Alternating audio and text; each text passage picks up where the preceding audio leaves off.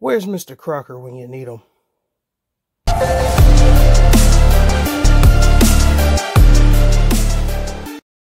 Alright, what's good, YouTube? This is your boy Jakari from Twisted Nightmare Gaming, and I'm back at you with another video.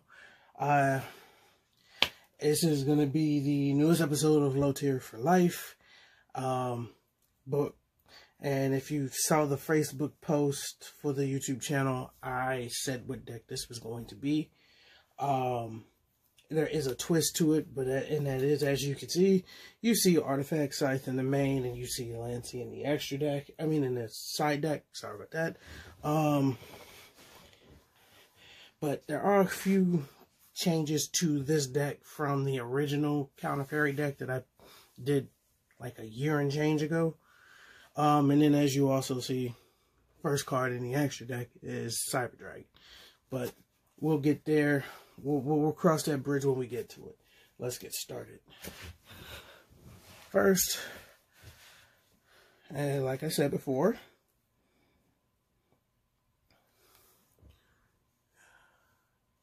three Scythe, 2 Artemis, 2 Condemned Witch, which literally facilitates 2 major aspects of this deck. She's the only non-light fairy in this deck. She is still a fairy, but of course, as you see, she's Condemned Witch, so she is a dark fairy. On the normal summon, she gets you the quick play spell card, a forbidden quick play spell card to be specific from the deck. And then on your opponent's turn, quick effect tributor, special summon a level 4 fairy from your deck to your hand. I mean, deck to the field. Sorry about that. Special summon. So, yeah. The card that you want to see on your first turn, no questions asked, Guiding Ariadne. You don't normally summon Ariadne. You normally scale her every time you see her, because in scale, it means you don't have to pay for any counter trap cost. Any of them. And we run a lot of counter traps. So it's the whole point of the deck being called Counter Fairies.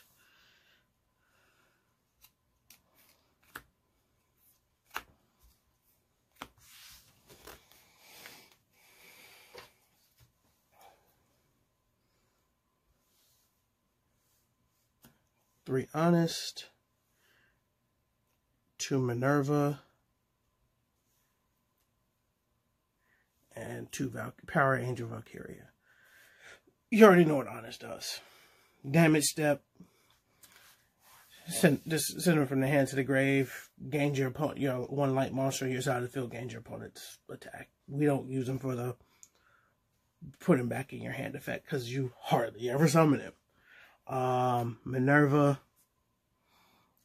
It's when a trap card is activated.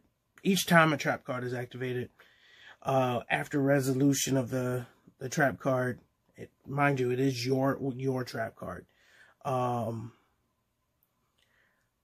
This card permanently gains 500 attack, so it does stack every single time a counter trap resolves. And when it does, if Sanctuary in the Sky is on the field, you get to add a counter trap with a different name from the one activated from your graveyard to your hand. Power Angel Valkyria, every time if you negate the activation of a spell, trap, or monster effect, add a light fairy monster from your deck to your hand. You can only use that, it's a once per turn, so.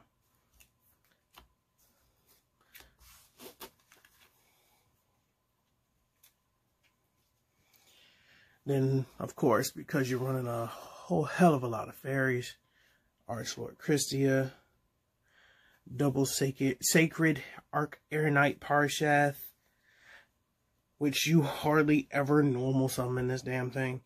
You 9 times out of 10 summon it by one of the counter traps in this deck in particular. And then the last fairy, the last monster in the main deck that just so comes in handy very often. 1 copy of Trickstar Corbane. And Corbane's literally in here for the free special summon. That's literally the only reason why it's in here. It's in there to be a body. But it ends up coming in handy. Now with the Condemned Witch, the first spell card in the first spell card in the deck, and the only forbidden spell that I play is Chalice. Little known fact, most people who, if you watched any of the previous videos, know at one point in time I had a playset of Droplet. I sold those to help somebody out, so we switched up and decided to use Chalice today. Now, when I get Droplets again, and it's not an if, it is a when. When I get Forbidden Droplet again, I am going to play this deck with Droplet, because the whole point of me actually building this deck again was actually to play it with Droplet and Condemned Witch. But Chalice does work for what I want it to do, because it does work as a monster negation, so effect negation. So one Feather Duster, one Monster Reborn,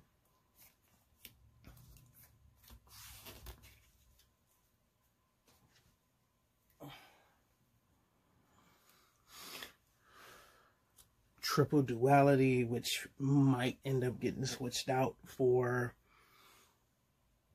Pot of Disparity when it does come out in the States. One Regeki, Terraforming.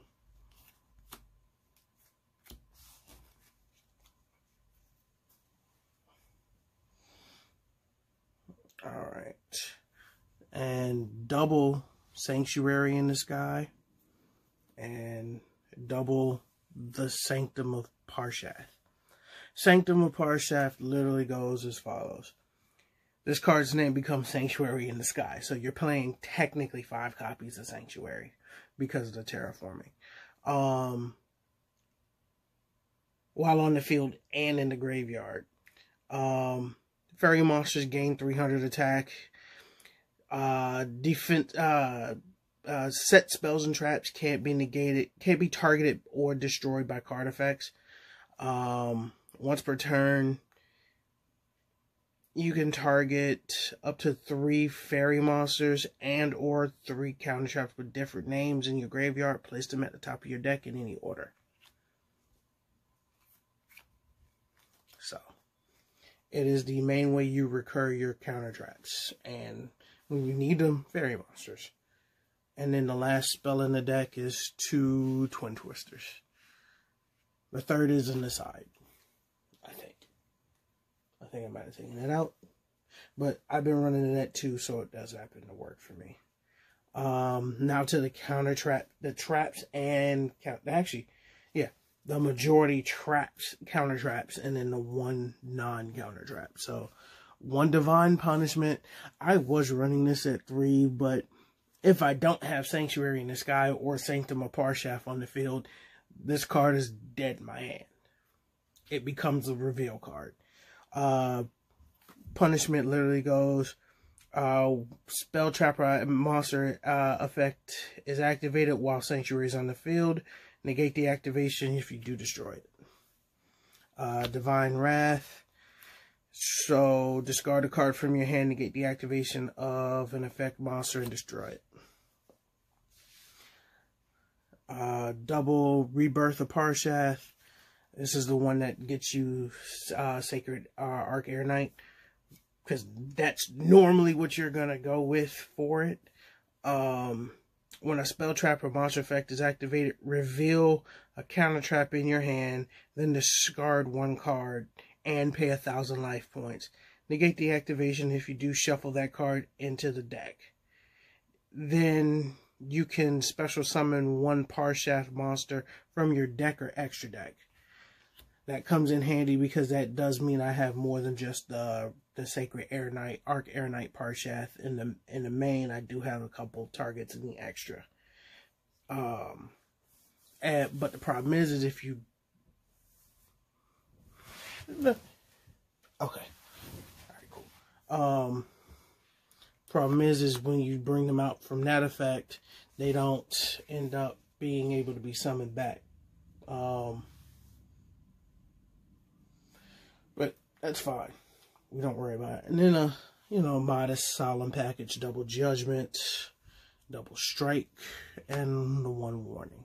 Now, what might end up happening is in the end, I'm probably going to either go up to 3 or 3, and then leave that at 1. And then whichever one I don't go to 3, I'll keep at 2. And then the last counter trap is 2 copies of Ultimate Providence. And then Providence, spell trap or monster effect is activated. Discard the same type of card, either spell, trap, or monster. Negate the activation if you do destroy the card. Alright, so the reason why I was saying, just to go back real quick to the monsters, the reason why I was saying you want Ariadne on the field in your in scale is because literally it mitigates you having to pay for the solemns. It mitigates you having to discard for this, but you do have to reveal that you have the corresponding type, card type in your hand. And then for Divine Punishment, you don't have to pay for the life. You don't have to pay the life points for it, and you just have to reveal that you have another card. But the counter trap that you have in your hand could technically be the card that you discard, that you would have discarded. But with this on field, you don't have to discard it. And then the last card in the main deck is 1 copy of Waking the Dragons. So, and Waking the Dragons is actually kind of funny in this deck. I have gotten it off a few times, and it's actually really fun. It's really fun to hit somebody with Waking the Dragon, have them pop your shit, and just, you go, oh, cool, Waking the Dragons activates? Wait, what? Exactly. Hence the reason why you saw the Cyber Dragon. That is actually one of the main targets for it. And then the side deck, the triple Lancia, the 3rd Artemis, the 3rd Witch, and the 3rd Ariadne.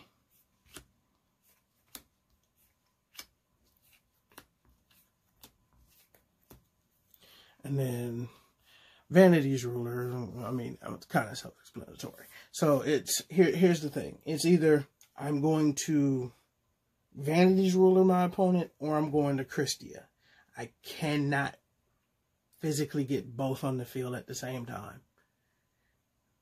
So, I mean, it takes a while if I get both on the field, but if I get Christia on the field, then I can get that on the field, but then I'm screwed with Christia. So, but if I get this on the field, then I can still special summon. The 3rd Chalice, double D barrier, triple Imperm, the 3rd partial Rebirth, and then the 2nd Waking the Dragons. So that was a side.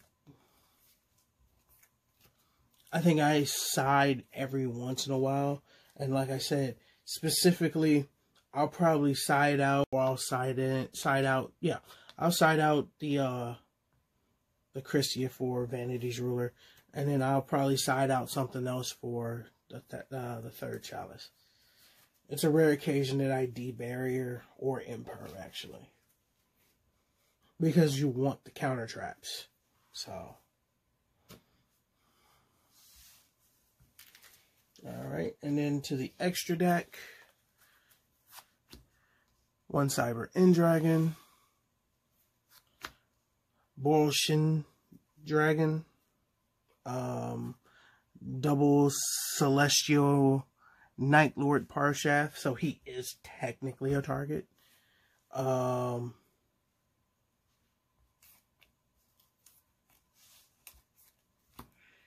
2 Herald of the Mirage Light, 2 Hippo Shinnigan, 1 Secure Gardener, which, honest to God, I don't remember why I put Secure Gardener in here at this point. Because I don't think I even have any Cyberse in here. Yeah, I actually don't. So that'll probably get yanked out for probably the 3rd Hippo Shinnigan. I think that was my placeholder for my third Hoshinigin. My third hip Hoshinigin. No. Yeah. That's what it was. Oh well. So for right now, it's a kind of a wasted spot, but it is what it is. I do not regret that. I don't really summon a lot of monsters out of my extra deck, so if I really wanted to go into something like Triple Pride of Extrav, I could. And then the rest of the monsters in the extra deck are all Exceeds monsters. So one Pallades, kind of self-explanatory, simply because you run the artifacts. One Zeus's Batteries, Utopia and Lightning. Another Waking the Dragon's target with Raid Raptor Ultimate Falcon, which is normally the target. And then one Time Thief Redoer. This deck is incredibly low tier. It is incredibly linear. I do have fun playing the deck. It can brick. You can pay yourself out if you don't have Ariadne. So, like I said, number one goal is to find a way to get Ariadne in your opening hand every time. Because it's going to be the thing that facilitates the reason why you really play this deck. But let me know what you think. Let me know if I should change anything in the deck if you actually play this deck. Not many people play this deck. Side note, come on now, you guys know me. I play decks that are not conventional to most people. I do have a deck that is going to be somewhat conventional because, you know, it's part of the whole Drytron hype. But I am not doing the Herald build of Drytrons. I'll let that be known right now. There might be a Herald in there, but it's not the main focus for the deck. Only a select few actually know what I'm doing with that deck. So I will let that be a surprise when that video does come up.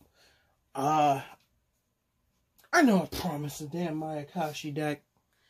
I know I did. I just haven't gotten around to actually profiling it. But don't forget to like, share, subscribe, folks, and hit the bell for all future notifications. It's been your boy Jakari from Twisted Nightmare Gaming, signing off.